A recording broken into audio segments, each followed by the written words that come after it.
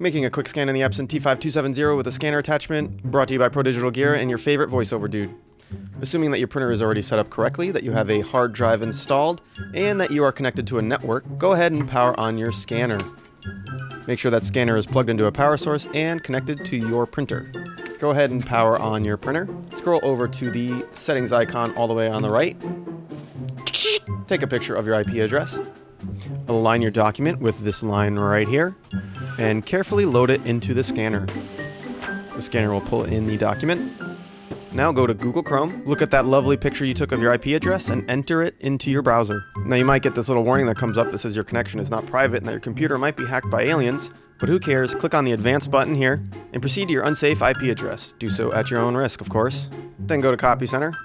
Then go to the configuration setting icon. Rename it to whatever you'd like. Go down to the bottom and click Register. When you see that it's been registered here on this screen, go ahead and click OK. Now go ahead to the Scan tab. As you can see, you have different types of settings, like document type, resolution. Make sure that you're saving to your HDD or your hard drive in your printer. As you can see, you can also choose JPEG or PDF. Go down to the bottom and start your scan. And once it's done, we can go to our file list. Da-da-da! There's our scanned image. Now if we click and highlight that, and go to the bottom and hit download, we can then change our save location to wherever we want on our computer.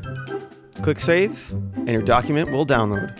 Then go back to your scan tab, go down to the bottom, and hit the eject document button. Your scanner will eject the document so you can take it away, and then you'll be all done. Digital Gear is not responsible for aliens hacking your computer. ProDigitalGear.com.